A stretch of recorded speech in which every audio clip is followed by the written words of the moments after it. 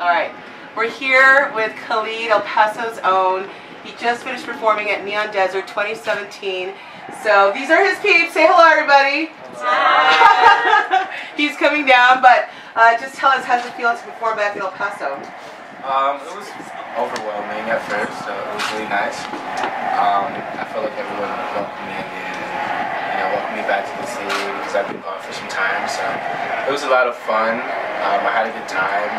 Everyone knew the words, which is crazy. And I just let loose and just jumped around, and everybody enjoyed it. So it was a lot of fun. How was it the first time you heard your song on the radio? Insane. Where were you? I was in LA, and it was very crazy. I feel like everyone has their first moments where they hear themselves on the radio. Every musician does. And when I heard mine, I was just overwhelmed because I felt like that kind of solidified me being an artist. I was now all over the radio, and it went #1 urban, which is crazy to think about. Everyone all over America is listening and tuning into this on location. So it's awesome. I still can't believe it sometimes. It's such a dream, right? Your song location, let me ask, does it have to do anything with El Paso?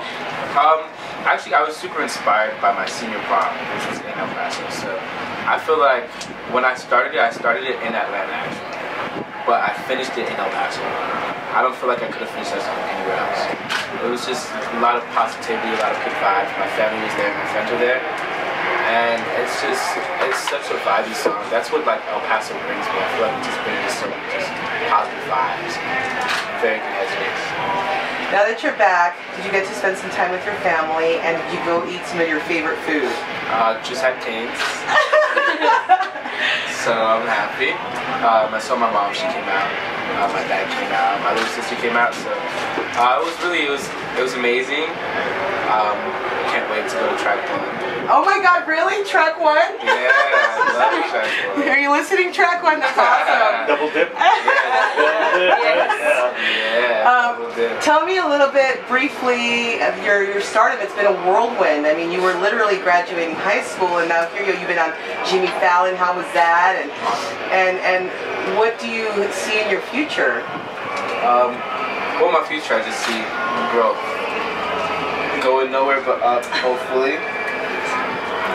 But I will always remain to just stay grounded, especially within the city, and always pass my message of the city. I love that with this album I got the creative control to talk about El Paso. Whether it was mentioning Dyer Street, or even saying the area code, or even saying 915.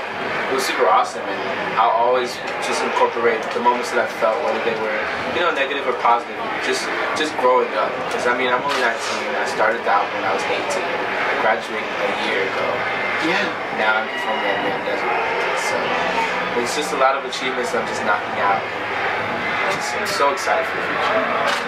Well, we thank you so very much for coming back and acknowledging El Paso, and we love you if you haven't felt that yet. And all your friends are here with you. It's such a memorable moment, and we hope that you do come back even when you're a bigger star than you already are. Can you even comprehend that? I know. It's so mind-boggling, right? It's crazy, but I'm definitely on the way. I'll always come back to El Paso. You think you'll retire here? I actually thought about buying a house here. Don't tell that. Don't tell that. They'll be stalking you. Don't look for me. Don't look for me. But yeah, I just love just the sun, just El Paso, just what it radiates, just how everyone treats each other like family here. It's welcoming. They welcomed me. They took me in their arms. I appreciate it. So one last thing, what kind of message would you like to leave not only El Paso with, but somebody who is aspiring to be, where you are today? Persistence. Never listen to what anyone has to say about you negatively. Focus on all the positive energy, feed off of it, and don't think that just because you're from a small town or an unpopular town that you can't make it. Because that one day that you quit, that next day could have been a blessing. I love that. Khalid, thank you so much. I really do appreciate it, and we're going to keep playing your tunes and just Be shining, and we'll look for you, okay? Thank you, baby. Let me take a group shot, like of you guys. I got a wide angle lens, and like everybody.